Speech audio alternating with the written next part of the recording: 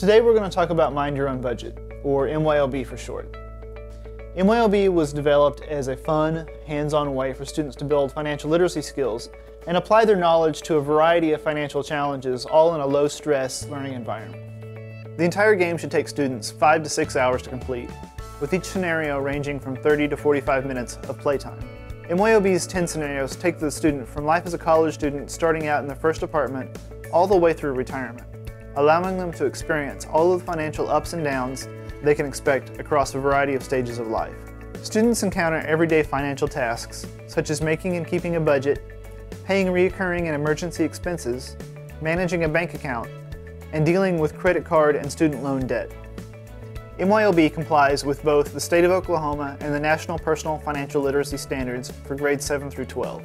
Oklahoma state standards require 14 learning objectives ranging from the basics of earning an income to balancing a checkbook, dealing with credit card debt, and even identifying theft. Enacted by Oklahoma House Bill 1476, Oklahoma students must successfully complete all 14 objectives in order to graduate with a standard diploma. Each of the 10 scenarios encountered in MYOB relates to one or more of the 14 standards, and completing all 10 rewards the student with a certificate of completion fulfilling the state requirements. This video series will cover the interface, delve into basic game mechanics, and provide some guidance on how to use the game in your class.